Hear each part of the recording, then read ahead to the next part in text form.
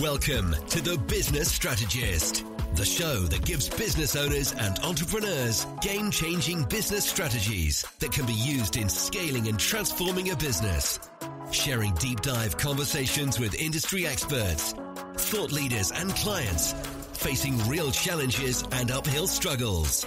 Brought to you by business strategist, former elite athlete, international speaker, and best-selling author, Adam Strong.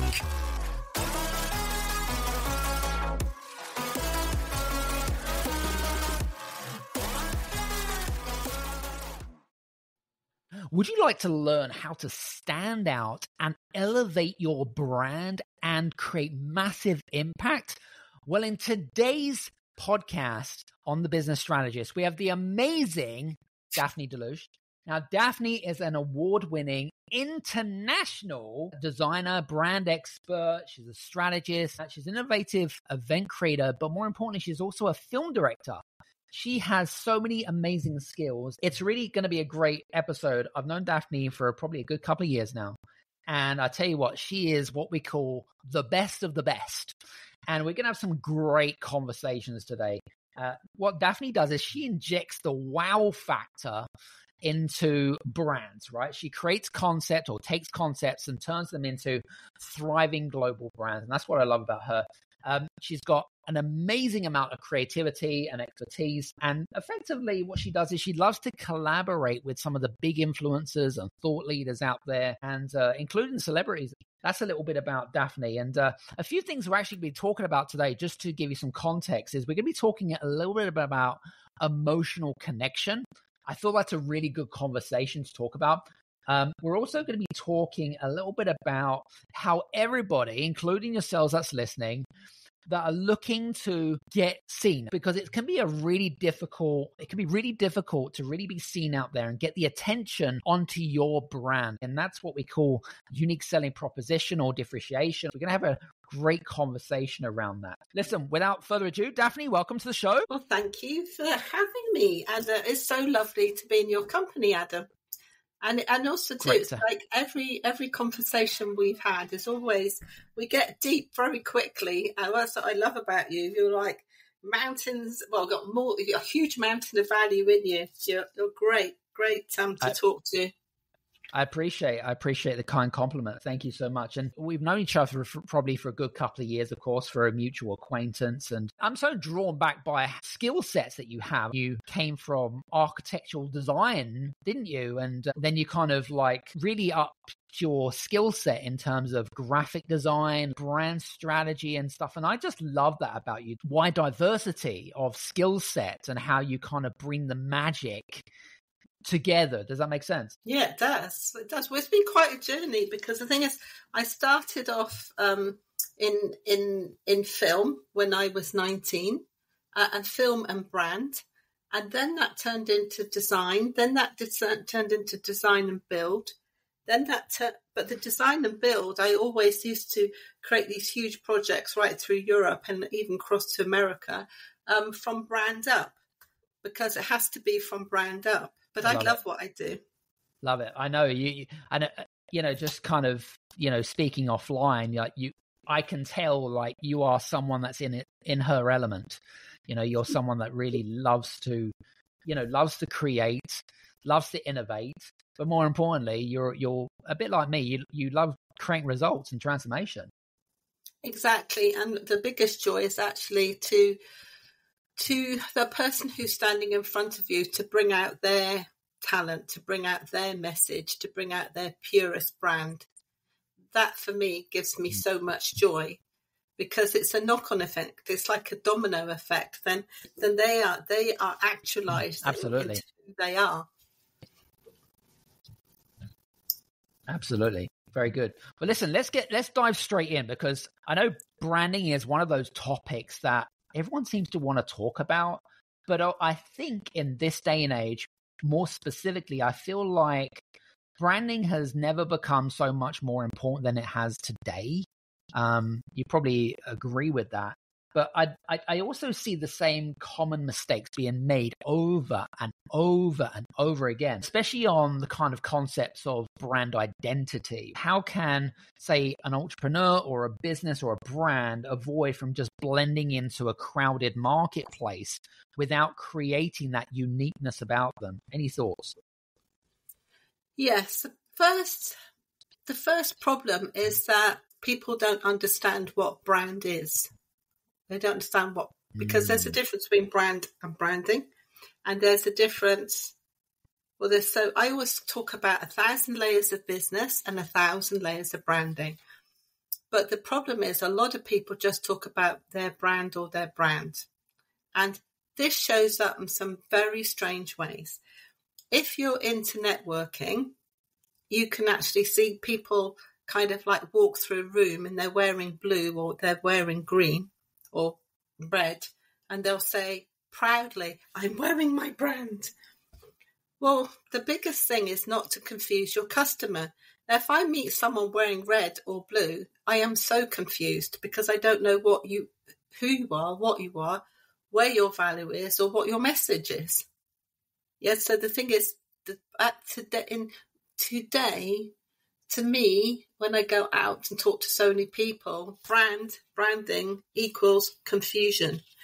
And this is where diving deep is where the magic is. I think you made a really valid point there, actually. And I do think that there is definitely an element of confusion of what brand and branding are, because they're two very different words. But I feel like many people that I speak to kind of feel like that it's kind of saturated into one. Does that make sense? And as you rightly pointed out, it creates the confusion, which then leads to a lack of clarity, which is what you've just pointed out. Very good. What do you think from your perspective, especially with a lot of entrepreneurs and leaders that are listening to our podcast today? What do you think they're making in terms of the same mistakes? Like, what are you seeing in the marketplace, whether it be on social media or when you're sitting down with a consultation with somebody and you're seeing them make the same mistake? And are you seeing any common patterns, or are you seeing them kind of like, oh, I've seen that before, or I've seen that before? Any thoughts? Yeah, the thought is this confusion again. The thing is, people, they can be money hunters. They can be quite predatory in their behavior. There's nothing wrong. Like, I love talking about money and I love creating money models. Yeah. And actually, when people start working with me, that's one of the first things that we do. We do 3 things first, but the money model is where's your money comes up very early. And the thing is, so this predatory thing is like people, when they go networking, and this is one thing that it stood out to me so clearly because I was in Germany for 18 years. And when I came back to the UK and I started to network, I just felt like lamb to slaughter. I felt like I was the fresh blood in the room. And it really made me really elevate my branding methodologies really quickly, because networking isn't about throwing yourself at somebody and seeing what you can sell to them. It's about relationship building. But the common mistake that people make is they don't prepare for their relationship build. So first of all, it's about clarity and direction. It's about, what is your value exchange? And actually starting to build relationships up with people that you genuinely can solve their problems for them. Yeah, but not just to make friends with people and say, oh, you've got a problem, I'm going to make friends with you. But it's about taking a certain demographic of people or a certain subject and make sure what you're creating actually fits them. And if it doesn't fit them like a beautifully made shoe, then why are you doing that? I think I see a common mistake that I see founders, CEOs, entrepreneurs make. They try all sorts of things and throw it against the wall, and hopefully one thing sticks, and then they're hoping that something will come out of that. Well, no, that you can actually cause yourself a lot of stress. You can waste a lot of money and a lot of time. And also, too, you can become really disheartened. And that's a shame, especially I find, out there in the world, most people are wonderful, and everybody on this planet has a talent, a gift, or something of value to bring to this earth. So, but they can get very lost in so many distractions. And the worst thing, this is what I don't understand, Adam, and maybe the listeners can really identify with this one. Why on earth does an entrepreneur ask somebody for advice that has no experience? Like, you wouldn't ask a kangaroo how to date, would you? Yeah? You wouldn't say, hey, kangaroo, I mean, I'm being bizarre and giving you a bizarre example, but to me it's as mad as that. You know, people, they say, oh, look, well, I talked to my friend about branding. What does your friend do? Oh, he's been unemployed for 3 years. Oh, okay. Why would you do that? But I think that the thing is, I do get it as in how the brain works. The thing is, the brain loves comfort and it likes the familiar. And this is another thing why people they don't actually take enough action, because their whole brain is trying to protect themselves. I get it. And the thing is, we have to protect ourselves in many ways. But when it comes to kind of like expertise, you know, ask somebody who's done it bigger and bolder and better than you. Talk to them. They're the people you should be talking to. Your best friends, be best friends. Do best friend stuff, but don't be talking business with people who've got no experience. I agree. I mean, what you're referring about is kind of brand by association, I'm assuming, because it's like anything. Why would you take advice from an unemployed person and expect results? It just doesn't make any sense to me. You want to take advice from people that know their trade. It's kind of my thought. Well, that unemployed person could be like, the thing is, I don't think that they would be a top brand expert, because the thing is, if you are really polishing your craft, polishing your polishing your gifts and helping people, how would you have time to be unemployed? There are many unemployed people there, they're just not aligned with their gift and their skill. It's not that there's anything wrong with them. They have all the goods inside them. They're just not in the right groove. Very true. Love it. Some good stuff. When I give a lot of discovery calls, one of the things that I love to do is go over onto people's social media channels, especially on LinkedIn, by the way. And it just amazes me how out of sync people's brand messaging and it's completely out of sync. So what they're saying to me just isn't congruent with what they're actually publishing online. Now, from your perspective, being a brand strategist, what is the process for ensuring someone's brand messaging is synced across all, not just channels, but across every customer touch point? I think that the thing is, the first thing, what the question is for everybody out there listening, how good are you at taking care of yourself?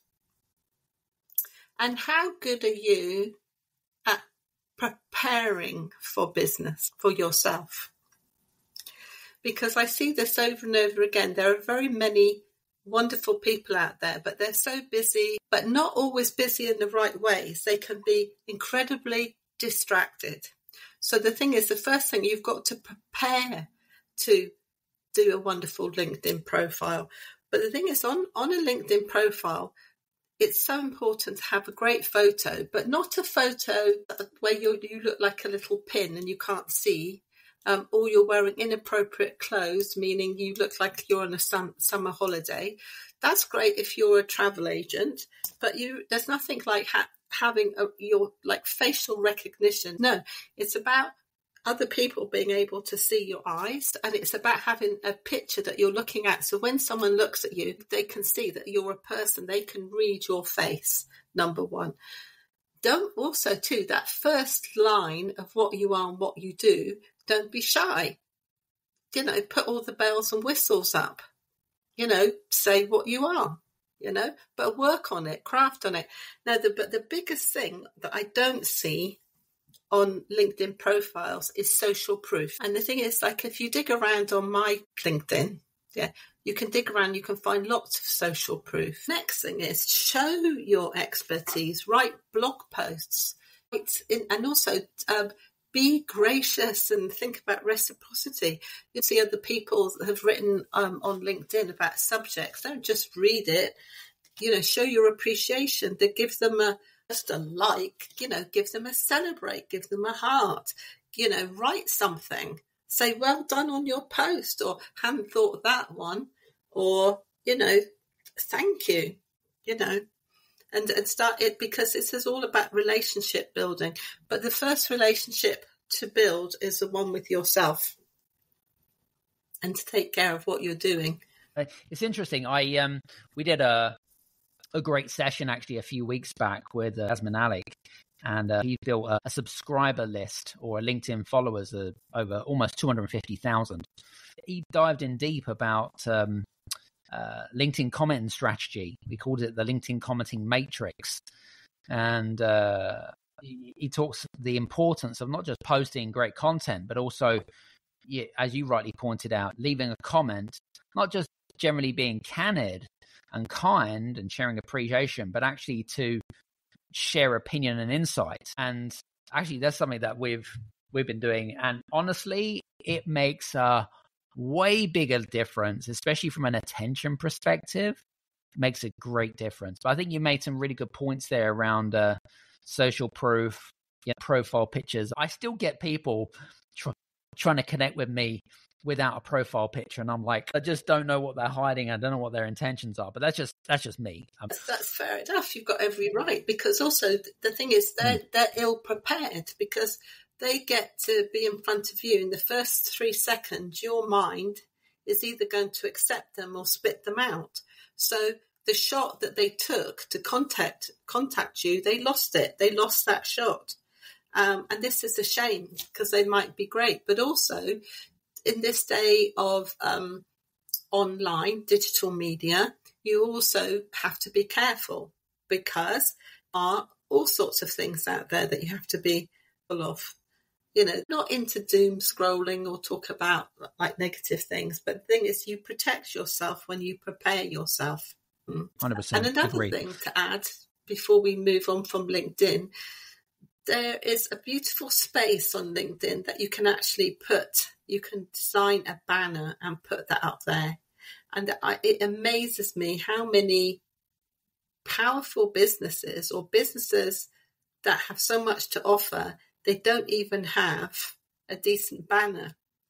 So they're not helping their customers really understand, because it could be you actually, somebody is approaching you, and they could be like somebody that you would love to have a conversation with, but based on their photo and their banner, then you might not think they're legitimate, and that's shame for both parties.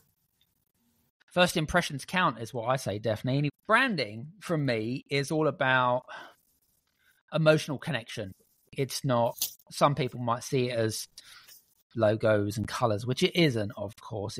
It's about emotional connection. And obviously that can lead to raving fans. It can lead to lots of loyalty and things like that. How do you suggest brands and leaders, entrepreneurs, what would you recommend in terms of helping them to build an emotional connection with their audience? What do you suggest? How do people go about doing that? Is there a secret sauce? Is there a framework? Central point that you can start building from, how I do it is, it depends what your brand triggers are.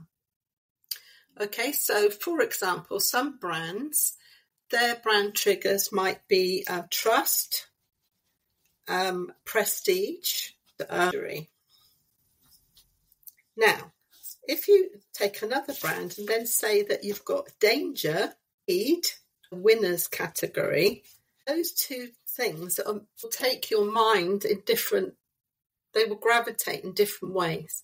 So if I go to danger, speed, and winners, then I might be using colours like gold and red and black. I might be promoting a Formula One brand. Yeah, now that's got something completely different to a wealth management office, triggers needs to be trust, prestige, and mystique. So the thing is, the mystery, wealth managers or wealth creators or the office people who work with incredibly wealthy people, that it has to be mystique. That information isn't for every person. So you see, with mystique, prestige, and trust, there are certain colours that you would use. You would use blues, you would use golds. You wouldn't necessarily be using fonts in black. You would be using certain tones of greys and blues, all these things. So it really depends on the brand triggers, and it depends on the brand family. It's very deep. Now, it actually goes even deeper than that, because it also goes to how a human mind works. The most fantastic processes are mind, body, heart and soul, because we read and we scan and we process so fast that we don't realise how incredible we are, but we know instinctively that something is good or not good. But the thing is, but with branding, you can really calibrate things to work in the scientific way that branding can. Like McDonald's is a fantastic example. They've got red and they've got yellow. So the thing is that those colours make you hungry. Also, too, they're fun. Fun and they're fast. And the kind of red that McDonald's use is not a dangerous red. There's other reds that are danger reds. Triggers, they actually evoke certain emotions. Is it safe? Is it dangerous? We want to create a brand that it doesn't need to be safe, it doesn't need to be dangerous, but perhaps it needs to be calming. Perhaps it needs to be reassuring. Yeah, or perhaps it needs to create a little bit of fear, authority. That's a great brand, authoritative brands. Subject it is, or what industry it is. For me, I can do any of it happily.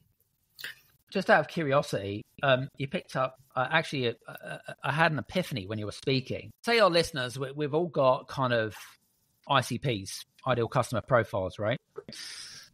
And in terms of, like, you mentioned around brand triggers, which is a fascinating subject.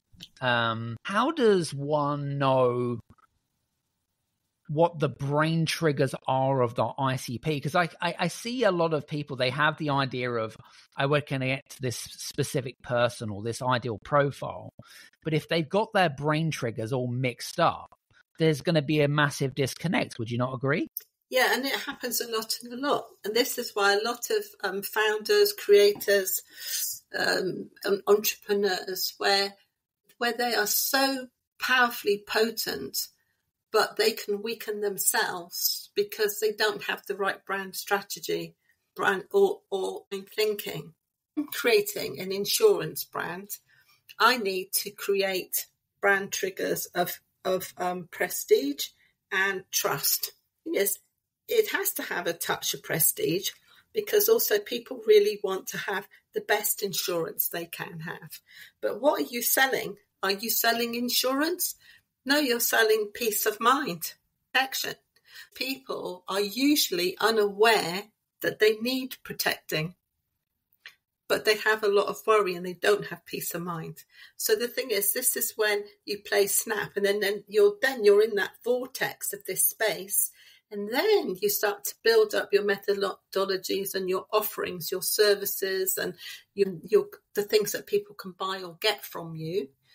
Then you work in that space. But a lot of people, it's like throwing this thing on the wall again, hoping it sticks. They just think that any client is better than no client. But 5 wrong clients, it can ruin your business. Oh, we know that.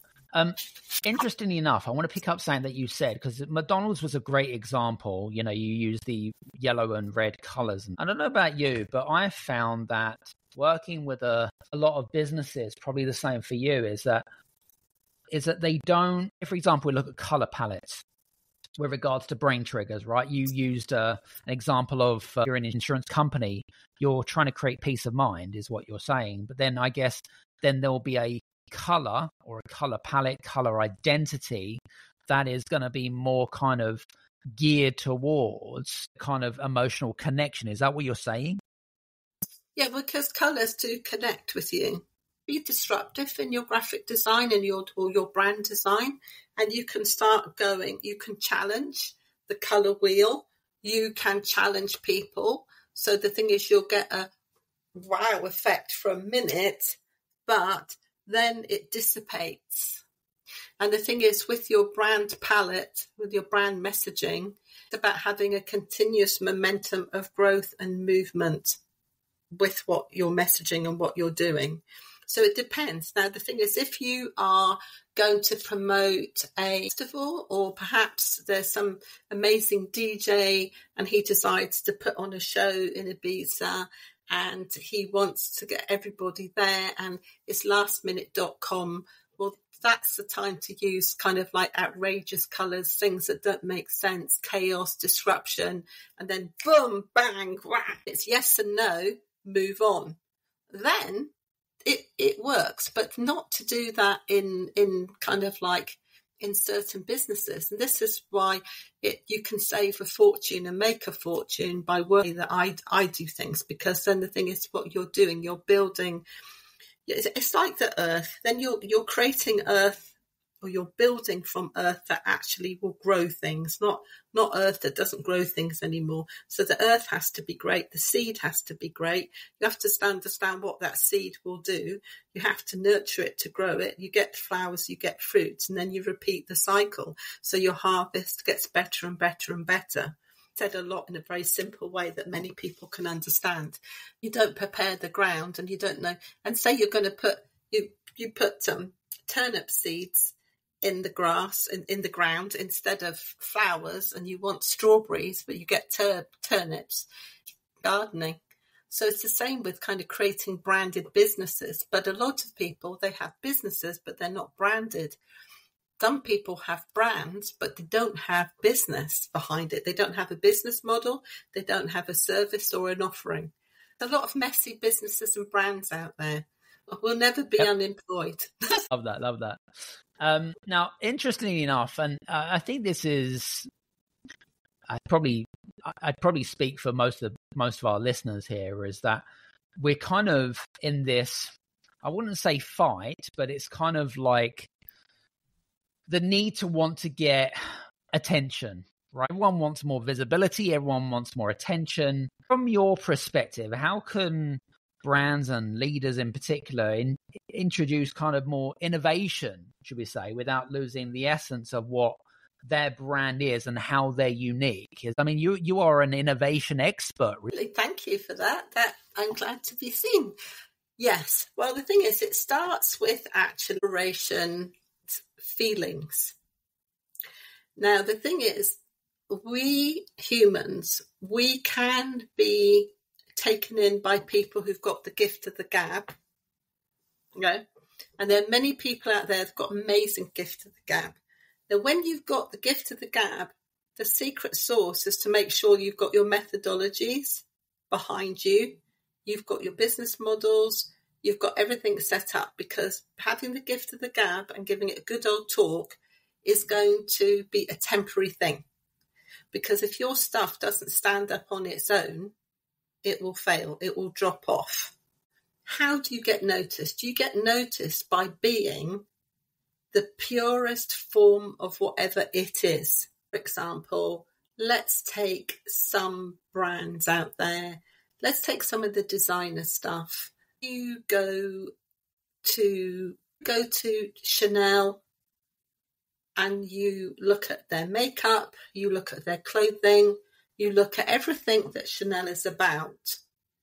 There's a lot of people who try to copy these things, and there's copies out there. That's okay. Or Dior. But the thing is, as for a woman, there's nothing like a Dior or a Chanel lipstick. Not in the quality, in the texture, how it looks, how it feels. Yeah, you can get something half price and it will be red, but it won't be red. It won't be that special thing. So the thing is, this is how people how you can get to stand out. It's about really crafting your service or really raising the quality in what you do, whether it's making an incredible handbag, if you're into handbags, if you're into lipstick, if you're into cars, or say you're just into, it's not just anything, it's so important. Say wellness, say food. Jamie Oliver, years ago, he started to really get attention. It wasn't necessarily the complexity of what he was making. It was the quality of the ingredients that he was putting into his recipes and making it quick and easy. Yes, so he made good food sexy, fun, and possible, right? That's why he stood out. Now there could be another guy who could be making a very complex recipe, and he's made it really complex because he wants to save money on ingredients and make a lot of money, but the stuff tastes disgusting, the quality is horrible.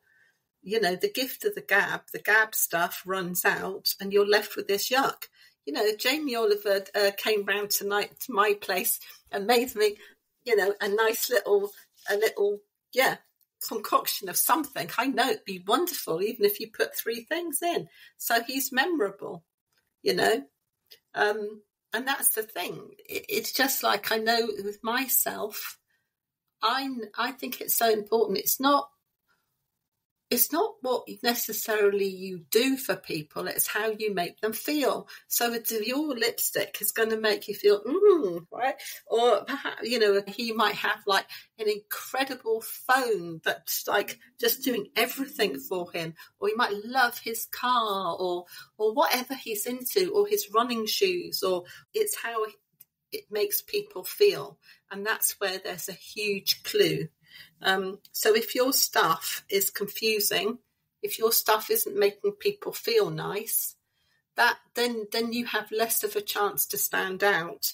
And you know, somebody gave me a really nice comment the other day. I went to a networking thing by accident. I don't go networking anymore. Although, shouldn't I? Or whatever. I'm so busy. But so if I do go out networking, it's a random effect. But he wrote something really nice on the post. He put in brackets to me, "You shine." How lovely. So I obviously made him feel good. When I gave my presentation in the room, which I didn't know I was supposed to be doing, I could see all these happy faces, all these faces where the eyes are open and they're smiling. This is what the effect. So you want to have the yes factor effect on people. So you're making them feel good, inspired. And that's how you can stand out. So you stand out with the quality of what you're giving people and the energy that's running through it. And then the stuff actually has to work for the consumer. Yeah. And then that's why, if you look at it like that, that's of course why a lot of people fall behind the wayside, because perhaps they're too busy hustling for the dollar bill instead of doing a good job. Business is terrifying. It's not easy. And creating a brand and being a founder and creating all this business and to be a leader, it is not for the faint-hearted. So, you know, just as parenting. So anybody, I agree. In any of those places, they all deserve medals and much respect. And it's not about telling people they're doing wrong, but having good conversations and have discovery sessions and have to kind of find out, well, in this mass of creation I'm doing in business, where are the weeds, the seeds and the flowers? Yeah. So what do we chuck out? What do we plant? And what do we create? And we keep refining and refining. It's never about criticism for me. I know that we're kind of coming towards the end of our conversation, but there is something that kind of crept into my mind, actually, which was, if our listeners are looking to improve their brand, what would be a good starting point to start from? The 5 top tips about where to get started and how to get started. Well, let's start with 3 different things that you can do. The first thing you can do with me is book a discovery session. This is like between 90 minutes and 2 hours, maybe 2 hours and 15 minutes, no longer, because otherwise it gets like too much, where people can literally deep dive. And I can take them on a massive deep dive. So they're talking, I'm talking, we're looking, we're scanning, they're throwing perhaps very complex questions at me.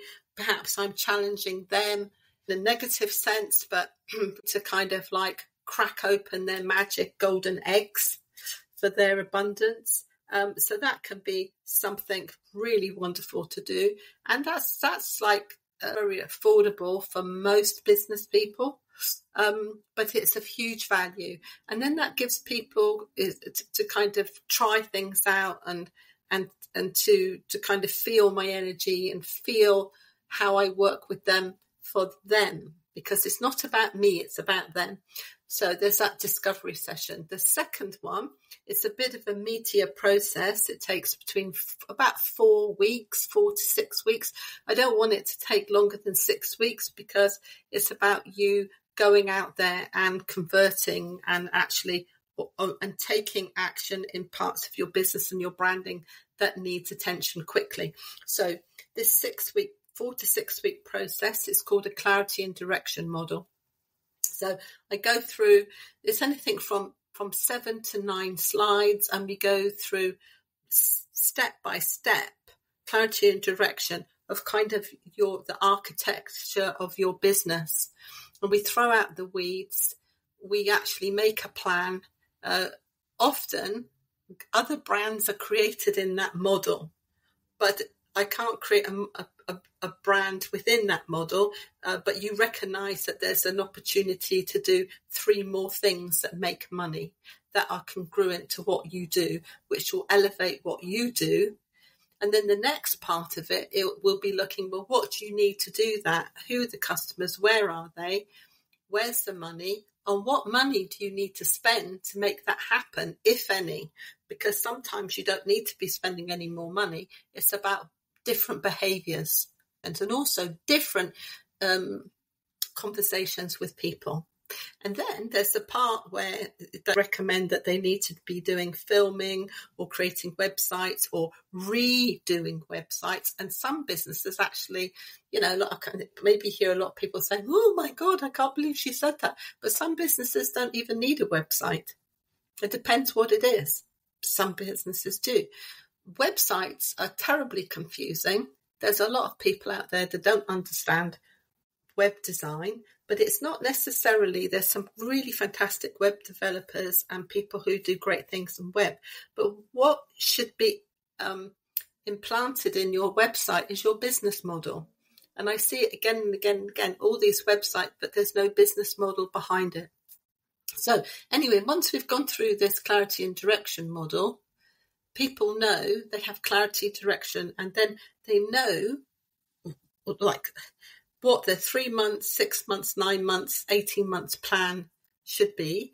They'll know where the PowerPoints to focus and strengthen on, the things to stop doing. And then if there's any more costs to come, then they're listed out what they could be, whether it's not necessarily costs with myself, but other things for them. By the time they've done that, they're so clear, and then they take action every time. The time we've done the clarity and direction model, that point is fantastic, because then you get people saying, great, I can't wait, let's do this next or that next, whatever it is. But we create what you need, not what's on my list. I mean, my list of what I can do for you is huge, but it's not about me, it's about what you need. So then you go into, then you've got your own assessment of yourself and your business and your brand. And then you can see clearly whether it's sales and marketing that you need help on, branded sales and marketing, or whether it is brand build. Yeah, it is creating key and brand assets to make sure that your business the right to exit. Because this is another thing. A lot of businesses, it's heartbreaking. They work 20 or 30 years and something. They want to sell it, and then they have not as much value in their business as they thought they could have, because a lot of it is like, it's the founder or the person in the business. When he or she goes, there's no business, and then there's no intellectual property or brand assets. But if they'd started to create those, then they would have models and strategies and things that can be copied, emulated, which hold great value. So therefore, you would sell your business at a greater value. Listen, this has been a great conversation. So I just want to say thank you so much for spending a bit of time here with me. Very welcome, and it's been of questions. And also, too, I think it's given your audience a flavour. You can see just one little question, how deep I go so quickly. And I go even deeper than that. But that's the point. Ask somebody that knows where you can. It's an Aladdin's cave. See what treasures you can find for yourself. And your business. Yeah, absolutely agree. You guys that are listening in, I hope that you've got some value from me and Daphne's conversations. Welcome to connect with her over on social media and her on her website, of course. And we'll put all the links below. So you enjoy today, and hopefully we'll see you again on another episode of Here on the Business Strategist. Take care, and we'll speak to you soon. Thanks for listening to The Business Strategist with Adam Strong. Follow Adam on LinkedIn, YouTube, and adamstrong.net. Leave a review on Apple or Spotify.